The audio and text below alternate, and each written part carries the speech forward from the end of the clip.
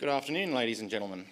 So as we've heard already today, stroke's a significant burden to our society, and more now than ever, ambulance services will have a significant impact on the outcome of these patients.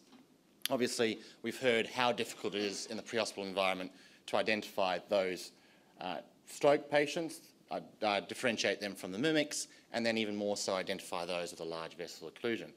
Now, we hope that this research project that we're going to get off the ground in the next couple of months within Queensland might assist in that. So it's off the back of a significant amount of research done by some of my colleagues at the Royal Brisbane and Women's Hospital, and they've approached myself, and I've approached the ambulance service to now test it in the pre-hospital arena. So it is novel research, but we're hoping it does give us an answer.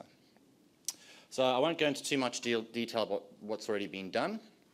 But what we do know, 80% of strokes are ischemic. That's why we focus on it. It's time dependent. Mortality of your general stroke population is only about 1.3%. However, as soon as we start looking at the large vessel occlusions, you start to get a mortality rate approaching 30%, and certainly a dependence of over 60%. Now, this particular study did have a rate of large vessel occlusion and acute ischemic stroke of approaching 40%. Generally, most studies do show between 10 and 15%. So where we've come from, identification of stroke, we all pretty much started on the FAST message. A study done in Western Australia looking at paramedics applying the FAST found that it had a positive predictive value of just under 50%. Our colleagues in Melbourne, then about 10 years ago, developed the MASS, which had a much better positive predictive value. However, this was just to identify general stroke patients. It was not to discriminate those with a large vessel occlusion. So now, obviously, in more recent years, it's become important that we identify that large vessel occlusion group, albeit a small group. It's a critical group. So there's 5 studies that have, to date, been validated pre-hospitally. Now, the VAN tool and the ACT-FAST, although done in a ED situation, I've included as pre-hospital validation just at this stage for the purposes of this. And you can see varying levels of positive predictive value across the tools. One study did look at the entire NIHSS, and that was in the aeromedical environment, and most of those patients were your more severe strokes anyway, so hence their more success with that study. So then we start looking at technology to assist us. In hospital, we don't just use a clinical assessment tool to identify any condition. There's imaging, there's pathology and such. And now we're looking at bringing that into the pre-hospital environment. So I won't go too much more into CT ambulance. We've had that presented. In Germany, some research was done looking at transcranial ultrasound.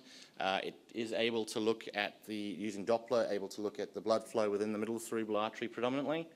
They did have some success with it, however, it does require a lot of training and repeated use of the procedure.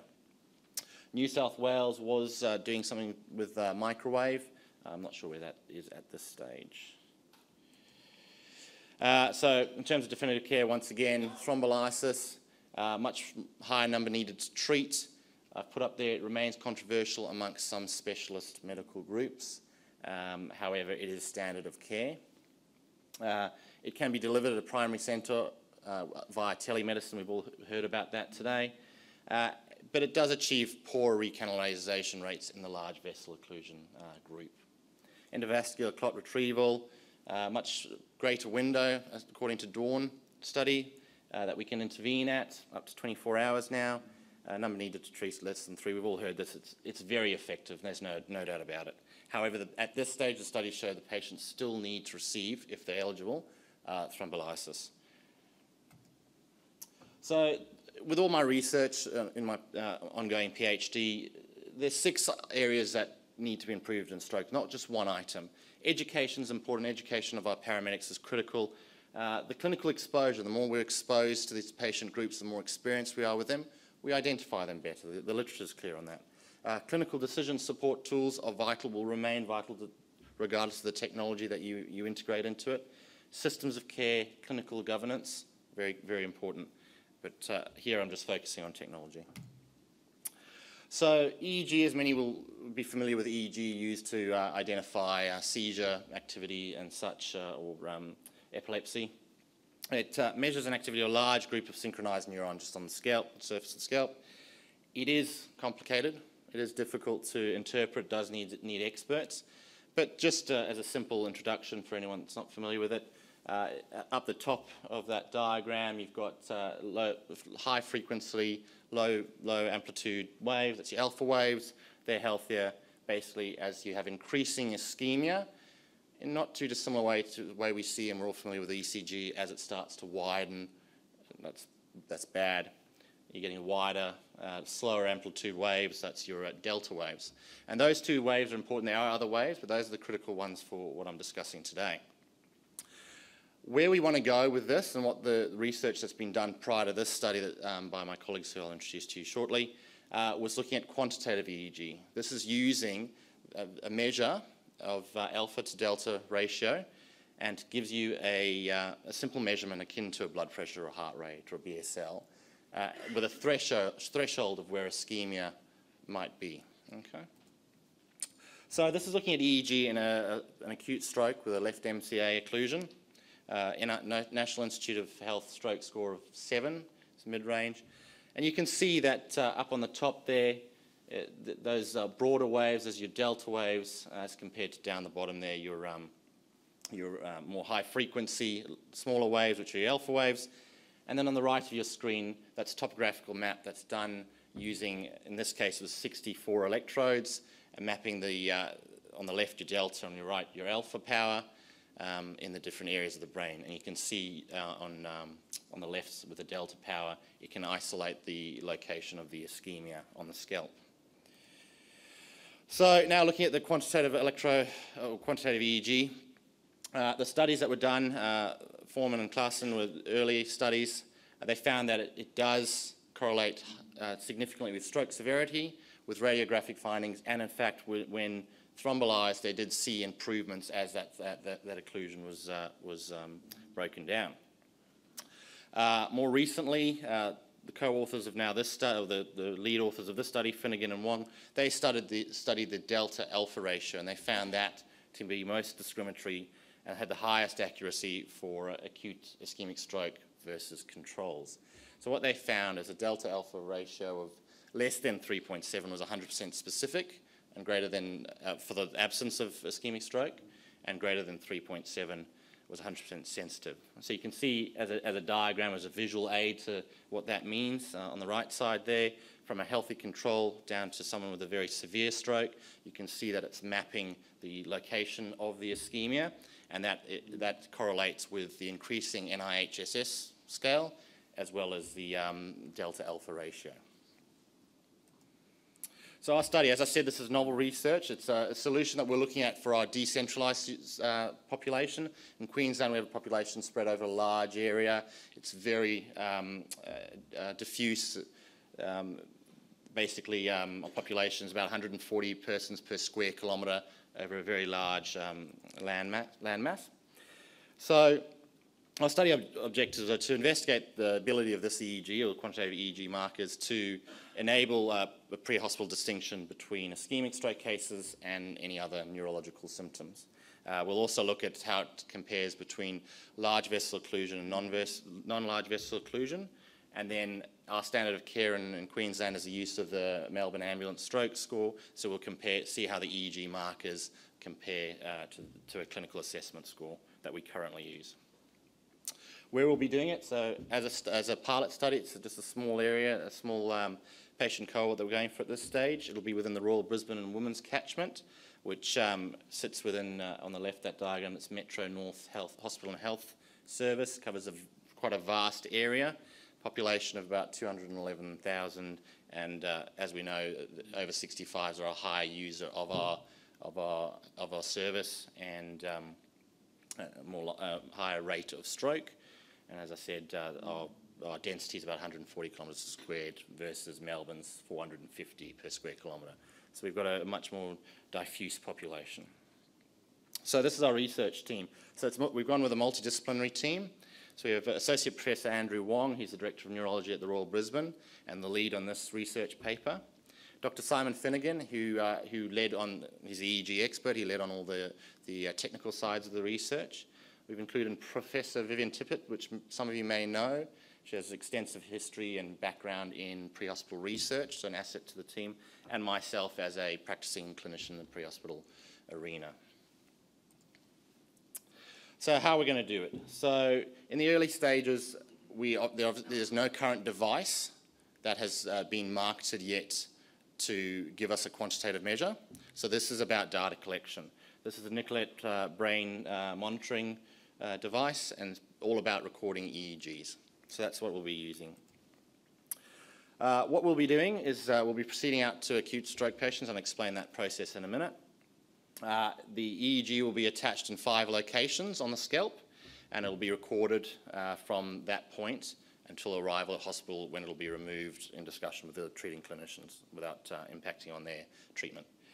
The application time once trained is 2 minutes. It's very quick to apply. As you can see, for the 5 electrodes, there's 2 forehead electrodes that just sit between your on your hairline, between the frontalis muscle and your temporalis muscle, because those can interfere with the EEG, so it just has to sit between there, and 2 electrodes on the mastoid, and the 5th electrode sits in the middle of the forehead as an earth. Now, we've included this diagram specifically because, as you can see on the frontal electrodes, they're not quite in the perfect location, and that's obviously Dr. Finnegan, and so there is an allowable variation, so it doesn't have to be as specific as some people think. After admission to RBH, they'll have this removed. They'll have their standard of care assessments, their imaging, management as is appropriate. All that data will then be collected, and they'll be categorized into 3 patient groups. The large vessel occlusion ischemic stroke, the non-large vessel occlusion ischemic stroke, and anyone else with neurological symptoms. In terms of how we'll go about analysing this, we'll do a comparison between groups, so using independent groups analysis, ANOVA, or an analogous non-parametric procedure, and obviously some binary logistic regression modelling to determine which variables provide the most accurate prediction. Now, in terms of future technology, and probably where the name Spider sort of came along, these are some commercially available, in fact, gaming headsets that are used for EEGs. Now, the technology that backs them has had some background in medical research. However, it does not have TGA approval. They have not gone down the path because there's no clinical application at this point. However, obviously, the results of this study, maybe we go somewhere with that. Also, looking towards the future, there's a role for, and we've talked about a bit today, artificial intelligence in terms of predicting not just stroke syndromes, but other post-seizure conditions and such that could be picked up by this technology with the use of AI. So, ethical considerations. It has been approved by the Royal Brisbane Women's Ethics Research Committee. There's not much discomfort with applying this device. There'll be non-identifiable. Those that can't give consent will have substitute decision makers as appropriate, and consent can be withdrawn at any time. Now, obviously, being an emergency situation, we don't want to delay the care that these patients receive, so we will get delayed consent that will be formally done at hospital at a later stage, and that's been approved. Paramedics, though, on scene will use their judgment in applying this device. Obviously, if the patient does not wish for it to be applied, that goes without saying. Study funding and support. With significant funding support from the Royal Brisbane Foundation, University of Queensland with the equipment they've allowed us to use, and obviously Queensland Ambulance in terms of staffing, my time, and ongoing support for it. Now, in terms of study criteria, we will be using the AMPDS card 28 to identify potential candidates. It'll be administered as per standard, and or the use of the opinion of attending paramedic as to the presence of stroke. Now, obviously, we don't want to delay care. There'll be strict instructions, no delay to care. So we are dependent on the AMPDS, and obviously we know the issues related to that, but that's just what we have to work with. It will only be in the Royal Brisbane Women's Catchment Area at this stage. And obviously we'll exclude anyone under the age of 18. Those with pregnancy and previous craniotomy can affect the EEG results. So based on a statistical power of greater than 90%, we've worked out on previous studies that we need to recruit about 55 patients in each of those groups that I discussed earlier. Now, obviously for the LVO group, we know that's going to require a lot more capturing of non-LVOs before we capture that group. So on a rough estimate, judged based on about 700 to 900 acute stroke activations in Metro North region, we're probably going to need anywhere between 200 and 300 patient recruitments to possibly get to that number. So we're aware of that, and we estimate between 6 8 months to achieve that. So in terms of how we will recruit, sort of gone into it, it's at the 000 call. The call taker will perform the AMPDS stroke assessment. Then provided that's positive, they'll refer that, they'll dispatch a standard response. The clinical deployment supervisor will be advised about the case. They will assess it. If it's determined that it is a likely or potential stroke patient, they'll then attach the study paramedic who will proceed out and rendezvous with the crew, do a further assessment, attach the EEG, and then transport on to hospital. As I said, minimal delays at any stage with this research study. So, any questions?